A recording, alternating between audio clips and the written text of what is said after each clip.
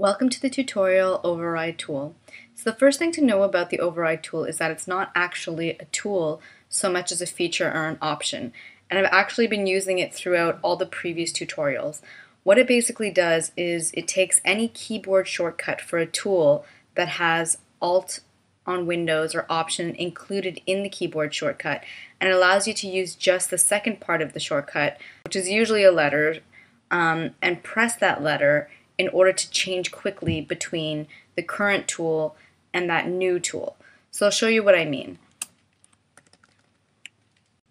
So as you can see here, I have the select tool selected, but let's say I'd like to adjust the contour of this letter K momentarily, while still using the select tool to say move around the letters and do things. I just want for a minute to quickly change this contour and then go right back to the select tool.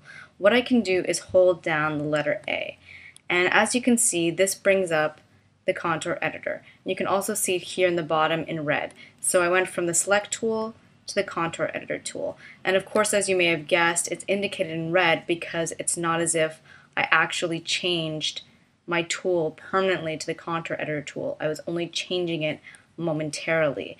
And if you recall, the reason that the letter A works is because the keyboard shortcut for the contour editor tool is Option A on Mac or Alt A on Windows. So let's use that for a minute to fix up this letter K.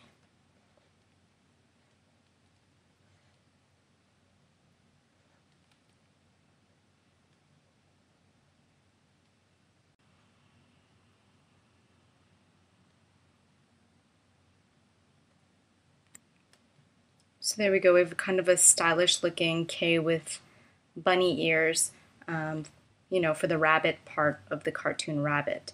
But say while I have my select tool selected, I'd like to add another like little whisker like it is here.